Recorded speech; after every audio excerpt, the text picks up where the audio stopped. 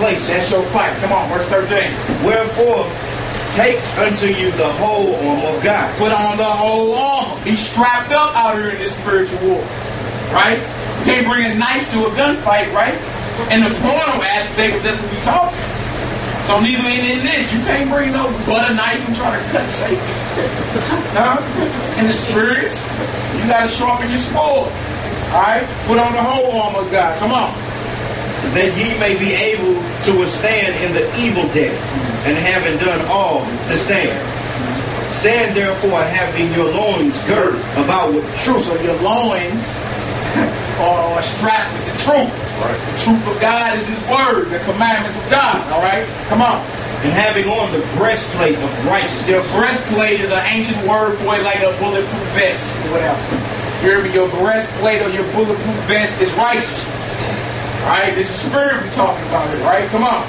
And your feet shod with the preparation of the gospel of peace. Beautiful. Come on. Above all, taking the shield of faith. So your shield in this warfare is faith. Right? Come on. Wherewith ye shall be able to quench all the fiery darts of the wicked. And take the helmet of salvation. Salvation is your helmet you're putting on. You got your breastplate. You got your loins girded about.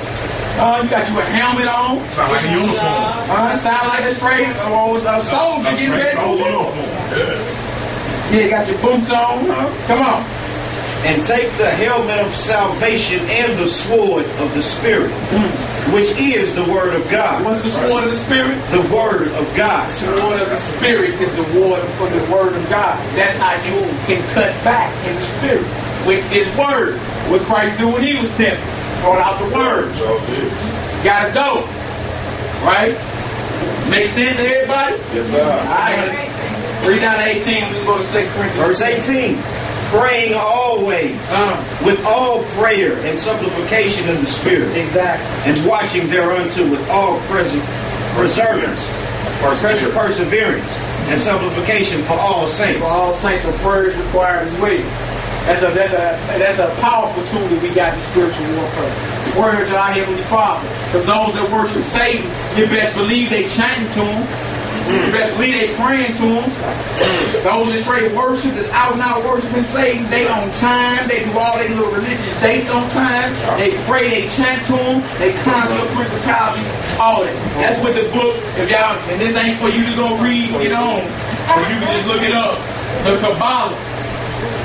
That's that book that most Jewish people read. The Kabbalah and the Talmud. And it's knowledge on how to conjure up demons. That's just the fastest growing open Hollywood religion. That's the fast. Say it again. See? It's the fastest growing open Hollywood religion. Madonna, Britney Spears, all of them into that Kabbalah. The Kabbalah, which is mysticism handed down from ancient Babylon, that people are saying that Solomon got a hold of and perfected. Now we know Solomon got wicked too, don't we?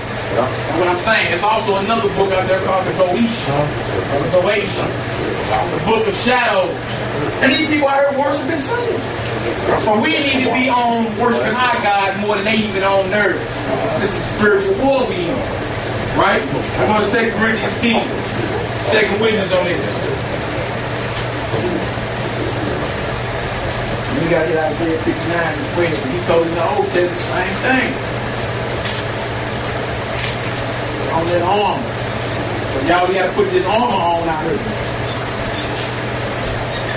We got here naked. Just expose it at his will. You don't want that.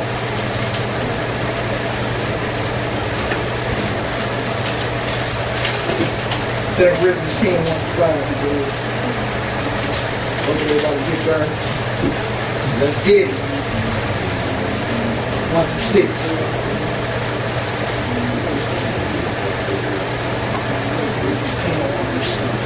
That is the second witness to Ephesians 6:9. Just get into how the weapons of our warfare are not corner. It's not a corner war we need. It's a spiritual war. They got to do with your thoughts and all that. Got to fight back. And He gave us weapons. He gave us power to fight. We're not picking up our weapons. We're not sharpening our swords. That's all that is. Some people think this is just a little fad or a little, you know, little game or something. This ain't no game. How long you been with the black Fade out after feel me? Is there any other colors that you? Guys, black children. I heard that too. There ain't no such thing as a white. That what like what you talking about? It ain't like that. It's deeper than that. We talking about the spirit of what we talking about. Right. Like we French, like we follow Judaism, we just black. Like, nah, that ain't what we talking about. At all. There's no Kabbalah and Talmud reading going on around here. Alright? Talmud. There's mud out here. 2 Corinthians chapter 10, verse 1. Now I, Paul, myself, beseech you, by the meekness and gentleness of Christ. By the word of Christ? The meekness and gentleness of Christ. Christ was a humble brother, man.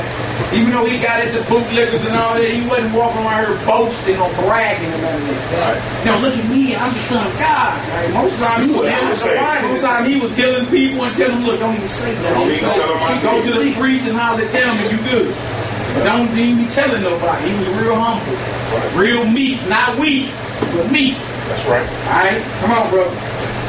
Who in presence and faces among you, but being absent and bold towards you. But I beseech you, that I may not be bold when I am present with that confidence, wherewith I think to be bold against some, which think of us as if we walked according to the flesh. We don't walk according to the flesh. But they think. Look, brother, like some gang members. Like sometimes we be out in the corners with her, you know, preaching and, you know, teaching the word or whatever. And lady straight admitted to us, she thought we was out there selling drugs. And she rolled up and she was on the bus, you know, and she out there. Remember that we were there? Yeah, she sure did. I thought y'all was some drug dealers.